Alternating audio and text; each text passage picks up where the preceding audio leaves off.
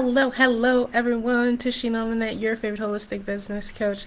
And as you hop on here, give me a wave, a hi, hello. Let me know what state or country you are watching me from. Hashtag replay if you watch it later, no matter what venue. And I've been super busy, but there are a lot of health topics this month to go through and give you guys information as your favorite naturopath. That's the role that I'm dealing with today, as well as being certified in nutrition and many other things. So today we're going to talk about something very personal to me, National Stroke Month. So how can we embrace prevention and support recovery with nature? It's really personal for me because I've lost two people recently. My cousin, closest in age with me, last year, right? And so super serious. I also have a good friend who actually, a co-worker and friend in Mexico, and we were at a facility, and the day before, she ended up going to the hospital. She said she didn't feel right. She went to the emergency room. She said it felt something mental, right?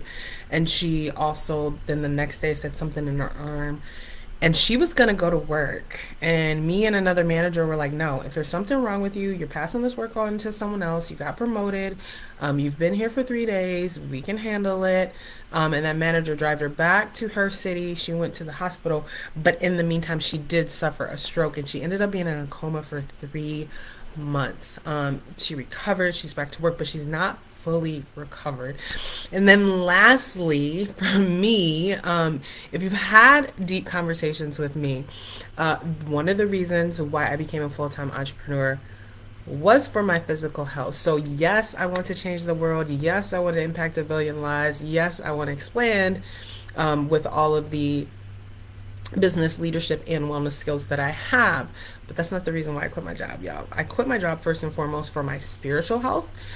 In order to be more present in my congregation and do more for my God. I quit my job for my emotional and mental health.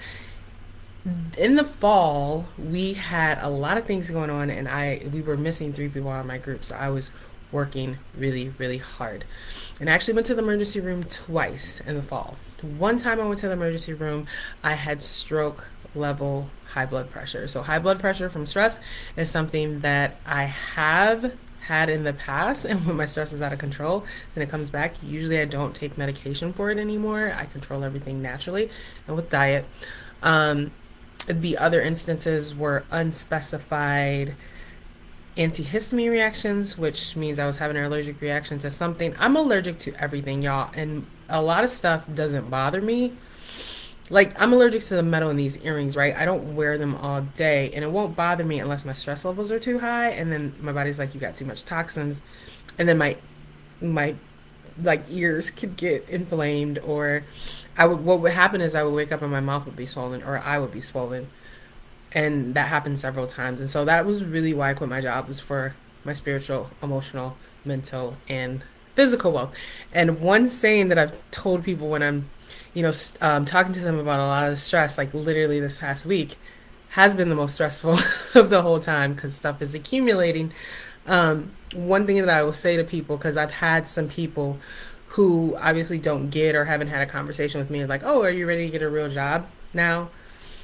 And I will say, or do I regret? And I will say, being temporarily broke is better than a stroke.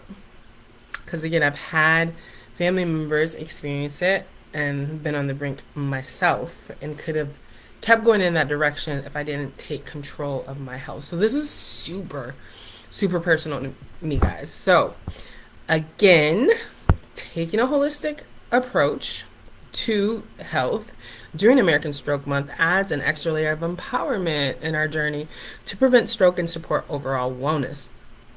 So while working with your doctor, you can enhance your efforts with a holistic approach by including stress management, nutrition, and physical activity.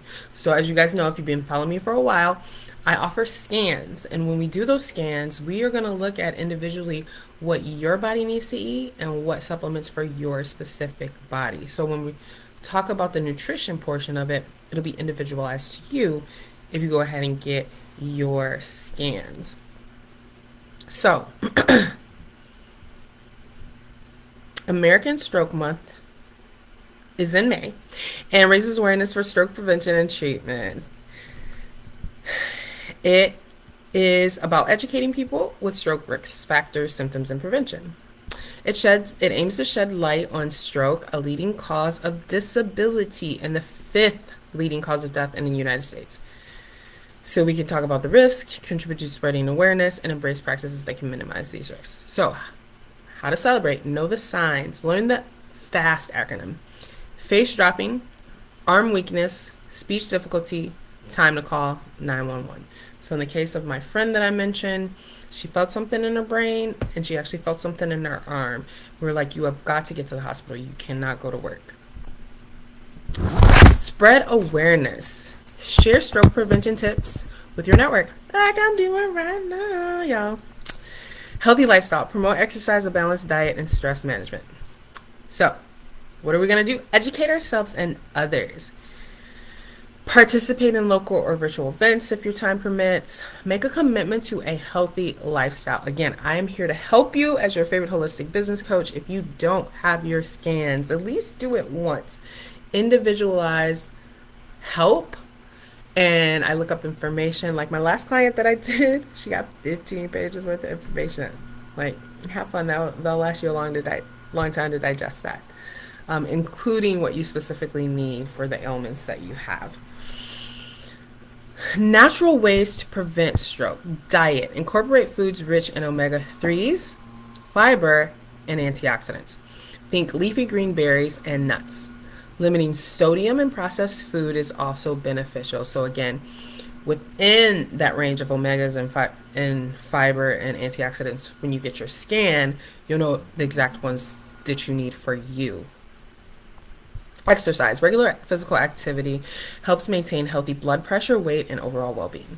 Stress management. Utilize relaxation techniques such as deep breathing, stretching, mindfulness, and the diffusion of essential oils to reduce stress levels. Lavender and frankincense oils can be particularly common. I got videos on all of those. Mindfulness, stretching, and deep breathing on my YouTube channel. So be sure to subscribe to this afterwards and go check out some of the other free resources on there. Hydration. Drinking plenty of water is crucial for maintaining optimal health and preventing blood clots. Now, natural solutions to recover from a stroke. Recovery is deeply personal and varies significantly from one individual to another. Integrating natural solutions can support rehabilitation efforts. Definitely need emotional support, right? Because you're not as mobile as you used to be a lot of times.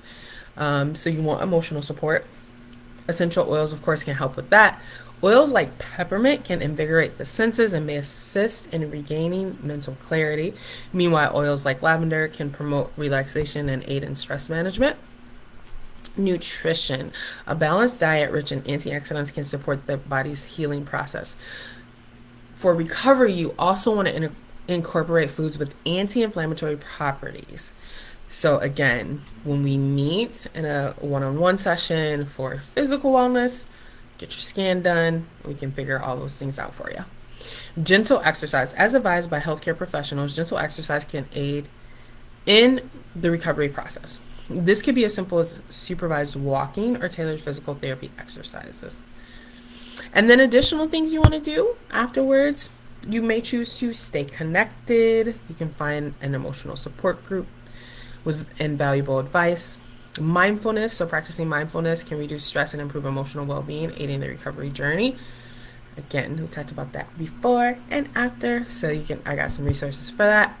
Regular health screenings. Keep on top of your health with regular checkups to prevent further incidents. So, through education, lifestyle changes, and the support of community, National Stroke Month highlights the importance of stroke awareness.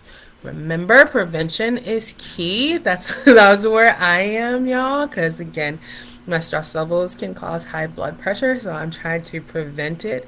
Having lost 2 close family members to it and a close friend who had to recover from it. Make sure that you are looking for support in recovery.